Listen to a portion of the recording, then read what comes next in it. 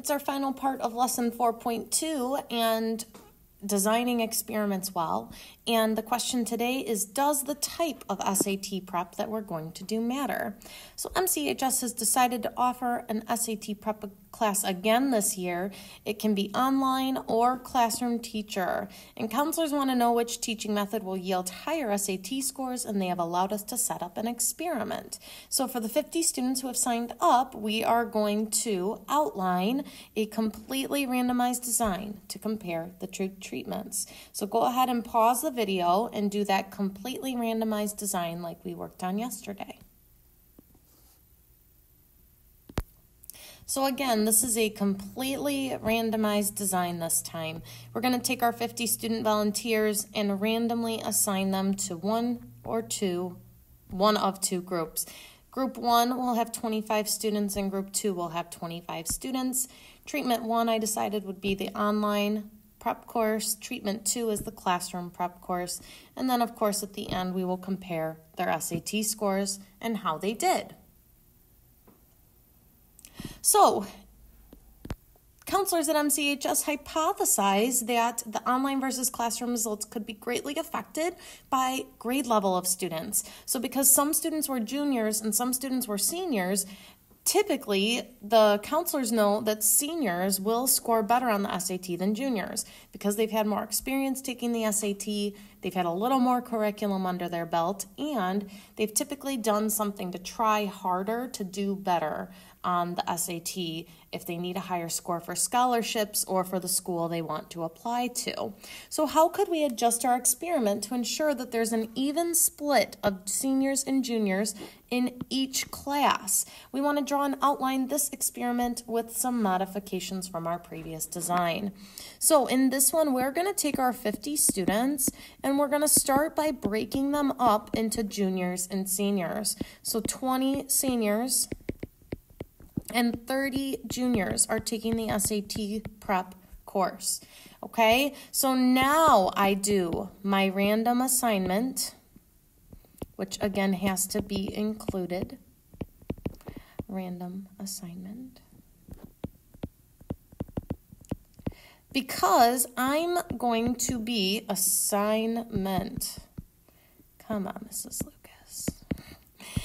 We are going to be looking at, okay, so I will have Group 1A, which will be 10 seniors, and then I will have Group 2A, which will be 10 seniors, okay? And the reason I'm going to call it 1A and 2A is because I'm going to call down here the first group 1B, which is going to have 15 juniors, and then group 2B will have 15 juniors. Knew I was going to run out of room here. I should have given myself a little more room. Okay, so now, here's what we got to do. We have treatment 1 still online. Treatment 2, which is the classroom. So half of my seniors will get each treatment. Okay, and then treatment 1 will go to the 15 juniors in the online format.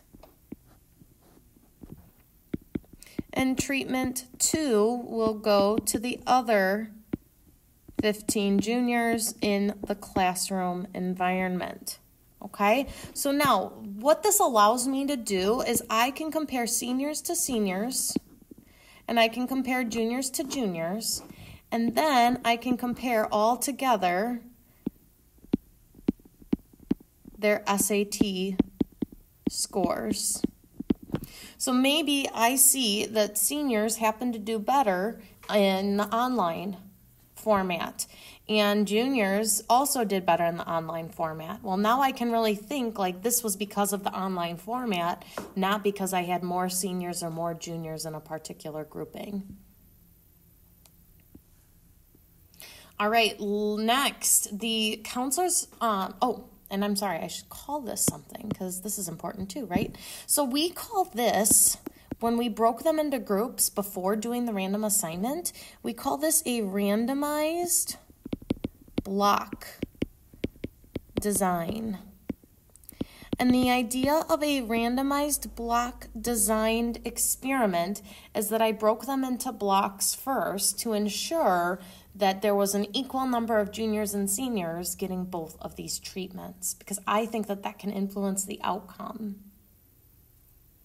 So number 3, counselors are worried that GPA could also affect SAT score. So let's only look at juniors. We want to be sure that different GPAs are distributed evenly into the 2 treatment groups.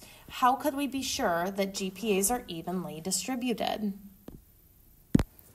So one way to do this would be to order GPAs from least to greatest. And take the two students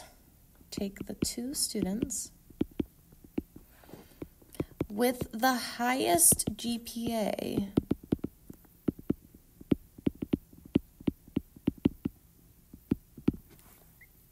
and pair them.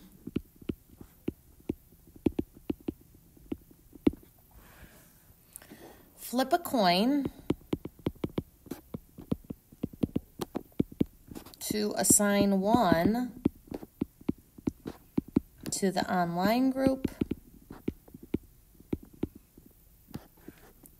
and the other to the classroom.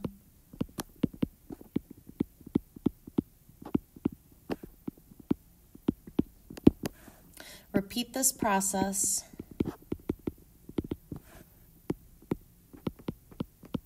with the remaining juniors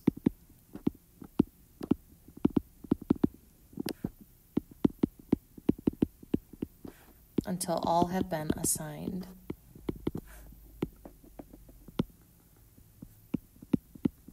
So what this does is it tries to make GPA less of a factor in how it's going to influence how students do on the SAT. We call this type of a design matched pairs design because we attempted to match the pairs that were similar and put them evenly into the 2 treatment groups. This should allow us to hopefully limit the impact of GPA on our SAT scores, our response variable. All right, so let's look at some vocab, big ideas. So we have the randomized block design. We have types of experiments over here on the left. A block experiment is the group of experimental units that are known to be similar. So we're not just gonna, pick blocks for no reason. We're picking blocks because we know that these are similar and can affect the outcome of our experiment here. So a randomized block design will separate subjects to blocks and then randomly assign the treatments into the blocks, okay? Now matched pairs that would be an experiment that's used to compare 2 treatments with the same group of experimental units or 2 very similar experimental units. And again, we want to randomly assign the order of the treatments still. So even though you're gonna block them or pair them in some way, you still want there to be randomization. In our previous example with GPAs, we flipped a coin to decide who went into which group. All right, let's head on to the check your understanding. So the situation here is that researchers want to design an experiment to compare the effectiveness of 3 different advertisements for a new television series featuring the work of Jane Austen. There are 300 volunteers that are available for this particular experiment. So in number 1, I want you to describe a completely randomized design to compare effectiveness of the 3 advertisements. And then in number 2, so that's completely randomized. In number 2, I want you to do a randomized block design for this experiment. And I want you to pick what the blocks might be and why you would pick them. then why might a randomized block design be preferable in this context will be your question for number 3. So go ahead and pause the video, come back when you're ready to go through it.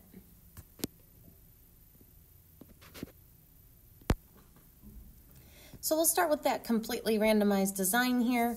We'll take those 300 volunteers and randomly assign them into 3 groups. There were 3 advertisements that they were looking to test. So group 1 will have 100, group 2 will have 100, and group 3 will have 100 people in it to receive each of the 3 different treatments. So they may get add 1 or add 2 or add 3 depending on what group they fell into. Then we have at the end compare the effectiveness of those advertisements. Now, when I think about a randomized block design, I want to try to think about a block that might affect how someone views these different advertisements. And one thing that I thought of was whether or not someone's even familiar with Jane Austen. So I said, let's break the 300 volunteers up into familiar with Jane Austen and not familiar with Jane Austen's works.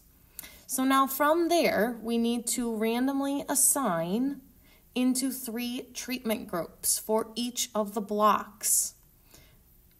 So group 1 will get 1/3 of the people. Group 2 and 3 will get 1/3 of the people for each of the blocks. We don't know exactly how many volunteers are going to fall into each of those, so I was only able to put 1/3.